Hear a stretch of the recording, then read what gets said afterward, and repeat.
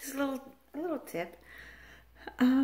If you ever get hungry, you can always, instead of going for the cookies or something like that, you can always eat a grape. What you can do is, instead of buying up big bags, you know they can get kind of expensive.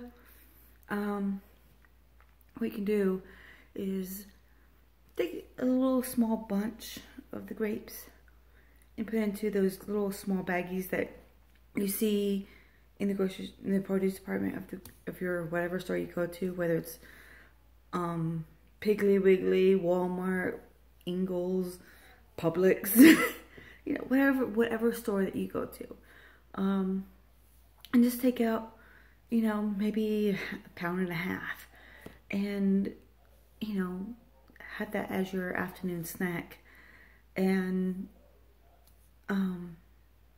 that way it's not as expensive and you can eat it within a short period of time, especially if it's just you for your snacks. Because like me, I'm not buying food for entire family. It's just, I'm buying food just for me.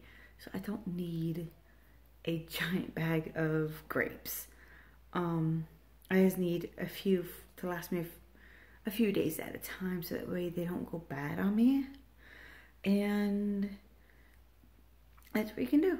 Just, you know, pick out the fruit, you know, go to the grocery store, pick out a bunch of grapes, take out one vine filled with grapes and take that. That would be like, what, 2 days worth?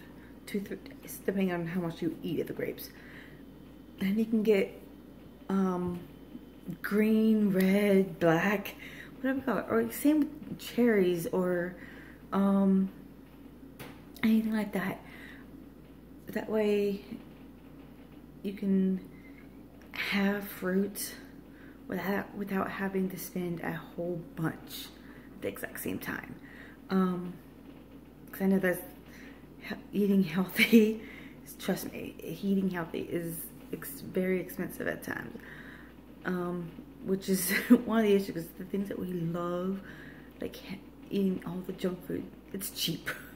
That's our problem these days. It's just we don't have the money, we want something fast, we want something simple, so we go for the easiest ones, which happens to be the more expensive, or less expensive, but more fattening, which will hurt you in the long run.